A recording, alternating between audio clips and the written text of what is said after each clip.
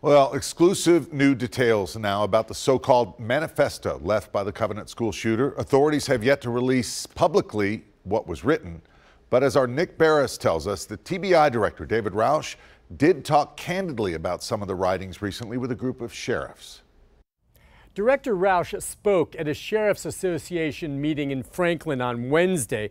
Now, I'm told that he said that what police found isn't so much a manifesto spelling out a target, but really more of a series of rambling writings indicating no clear motive. Investigators searched the Nashville home of the Covenant school shooter, leaving with, among other things, a number of handwritten journals, some videos, and computer hard drives. Director Roush told sheriffs that the review so far of the material finds that the killer did not write about specific political, religious, or social issues.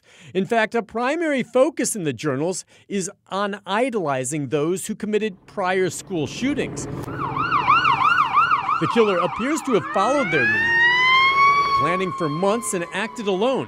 Scott Augenbaum, a former FBI agent, says federal agents, the TBI, and police will be thorough. We have teams that are scouring the internet, going through social media, talking to friends, family members, neighbors, seeing what was the motivation for this, who was behind this, what kind of clues can we find out, what can we learn from this.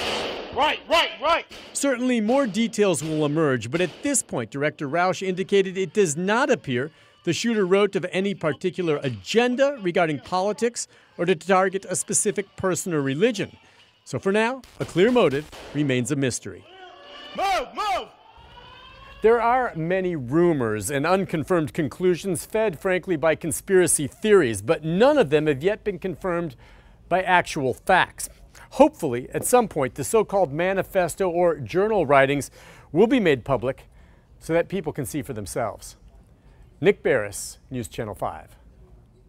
All right, Nick, the writings, Nick says, remain under careful review. And it's not only the Metro Police, but also the FBI's Behavioral Analysis Unit based out of Quantico, Virginia.